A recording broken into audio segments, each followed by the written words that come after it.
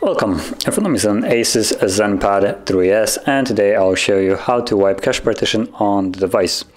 So to get started, let's hold the power key and tap on power off and confirm that. Now in a moment the device shuts off, and from there what you want to do is hold power key and the volume down, both of those keys at the same time.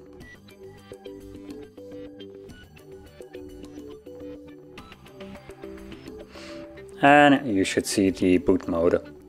So from here you will use only volume down to navigate, as you can see the arrow moving.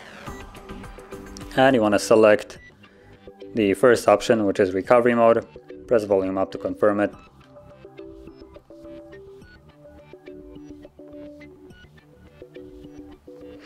And from here you should see the Android with no command. So while holding power key, press volume up once, and you'll see the recovery mode. Now in here you can use both volume keys to navigate. As you can see, volume down goes up and volume down goes down.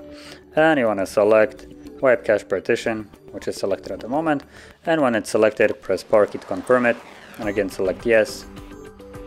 And it's a quick process. You will see right here, cache wipe complete. So reboot system now should be then selected by default, and all you need to do now is press power key to reboot system now.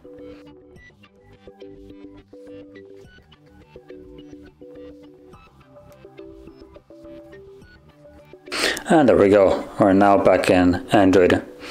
So if you found this very helpful, don't forget to like, subscribe, and thanks for watching.